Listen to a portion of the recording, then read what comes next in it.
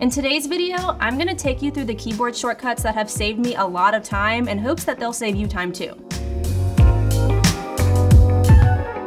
What's up, friend? Welcome back to CapCut's YouTube channel. My name is Bria, and I'm assuming you're a video creator if you're watching this, so you already know that editing content is time consuming. Thankfully, the CapCut desktop app has a ton of keyboard shortcuts that make it super easy to edit your content quickly and efficiently. I'm working on a Mac here, so I'm gonna talk about the Command key, but if you're on a Windows computer, just sub that for Control. And if any of these keyboard shortcuts don't make sense to you or aren't easy, you can always head to the Shortcuts panel at the top right of your app and change the shortcuts to whatever you want. We're just going over the defaults. First, let's go over the basics. One of the first things you'll probably do in the CapCut app is open a new project. To do this, just press Command-N. N for new. Pretty easy to remember. Next, to import your footage, you'll use Command-I.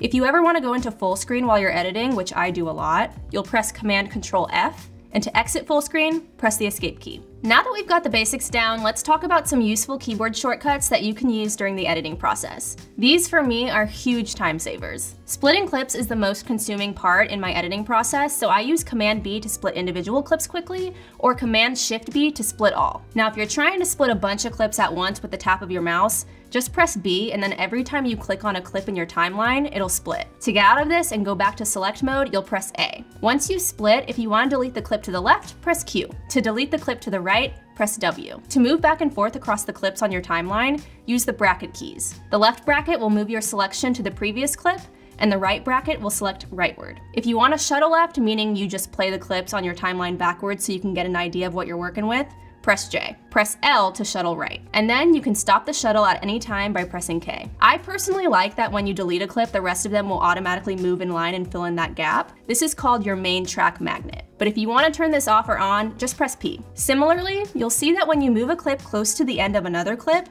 the app will assume that you don't want them to overlap or have a space in between, so it'll auto-snap. I like this too, but you can turn it off if you want by pressing N. If you ever want to turn linkage off or on, you'll press the tilde. This is that little squiggle at the top left of your keyboard. If you want to turn the preview axis off, which I usually do, you'll press the S button. The preview axis is that yellow line that you see on your timeline when you move your mouse around. It can be useful in some scenarios, but I usually don't need it. Another useful shortcut is extracting or restoring audio. The shortcut for this is Shift-Control-S.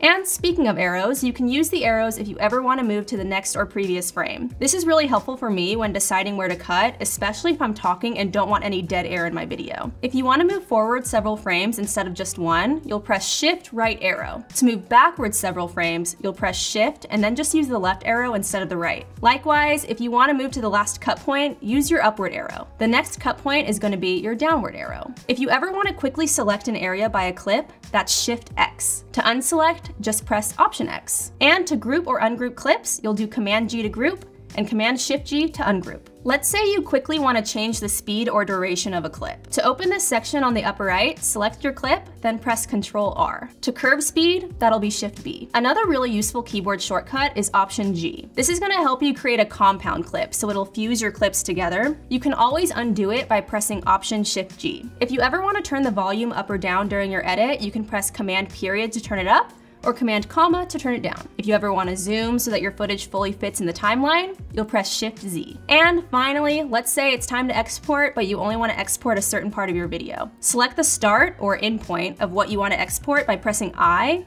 and then choose the out point by pressing O. So now we're pros on the keyboard shortcuts during the importing and editing process. Let's talk about the player. Like most video players, you can play or pause with your spacebar. You can also enter or exit full screen using Command Shift F.